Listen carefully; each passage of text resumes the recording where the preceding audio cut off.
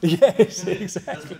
Absolutely my favourite ad of all time, the one I really wish I'd made beyond kind of anything else, and that's the Cadbury's Gorilla spot. The epitome of a great idea meets a great execution. And this spot came out as I was just making a transition professionally between strategy and into creative. And this spot was just pure joy, pure mood, kind of the antithesis of everything kind of I was doing at the time. And it really kind of shook me in terms of a creative execution.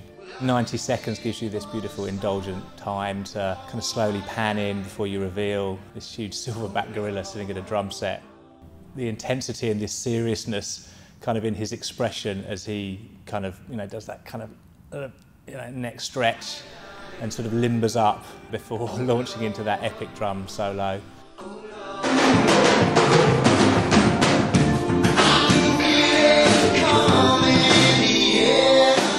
Gave a lot of creatives a lot of hope that they could produce work that just made people feel something as opposed to having to spell out what a brand wanted to say. I would love to have been in the room when they sold that idea in. The second ad I wish I'd made, the Skittles Pinata Man ad, directed by Tom Kuntz. And I think up until that point in my career I'd maybe felt you needed to smuggle in the message. But right out of the gate it's there, the product's kind of on the table. Is this what you were looking for? New chocolate-flavored Skittles? I'm really sorry.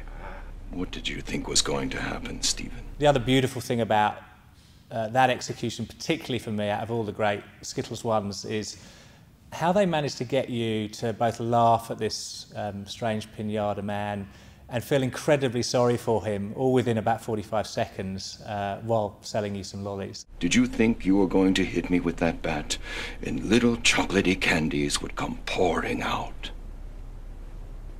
Yes. I have to buy my Skittles downstairs. Like everybody else! I just think, it's brilliant. There's an incredible sort of almost backstory that you're drawn into. Just performance-wise as well, it just nails it on every level for me. So moving on to the third ad I wish I'd made, the original Boddington's Cream of Manchester.